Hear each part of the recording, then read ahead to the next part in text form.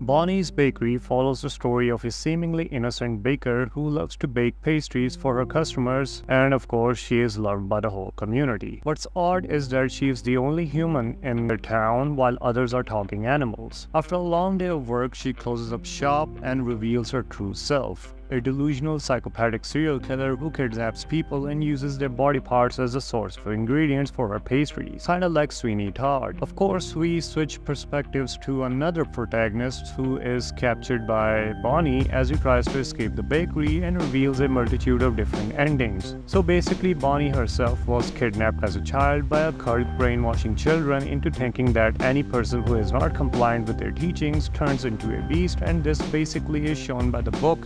that Bonnie reads in the DLC regarding the ethereal lady. The brainwashing has led her to a point where she does not see humans as individuals but as animals instead, so that she does not have to feel guilty when she murders them, and also because she was a child when all these teachings were drilled into her head. In the new game called Pyun Pyun Bakery Endless Love something, we play as one of the rivals of Bonnie's Bakery, and we get to see the prequel as to what is going on before all those dead animals, which turned out to be actual humans dead before Bonnie captured them from ingredients, and these include the bunny, the dog, the cat, and the panda bear, whose names are actually anagrams for the animals they represent. One particular aspect of the story is that we get to see these individual separate stories as we put their names at the beginning of the game,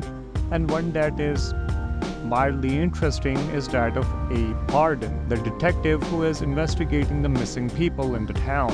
We get to see the portraits of these missing people and get to know that they all shared similar features to one another in appearance. Now this is just a theory, but I think that these missing people are not related to Bonnie except for this one girl who is someone related, as we get to know in the first game that Bonnie once tried to help a baby bunny with multiple wounds but failed to do so and instead used her as an ingredient for her baking. This is the same bunny as this girl who is the sister of Abby, and now the reason why these people are missing is because they share similarities to Bonnie herself, with white hair and blue eyes, and since we know Bonnie was part of a cult, we can safely assume that she must have escaped them somehow, as shown by the story of the ethereal lady, where a child goes missing from the town and escapes to the forest, and the lady goes after him to find him. Bonnie must have escaped sometime during childhood, and the cult members were probably looking for her, being parallel to the story of the ethereal lady. This is also the reason why they are kidnapping all these women shown in the new demo, as they are trying to get Bonnie back into the cult,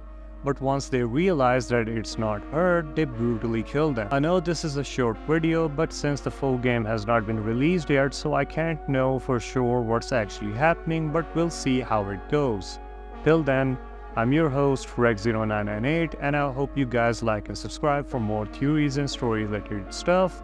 and I will see you in the next one.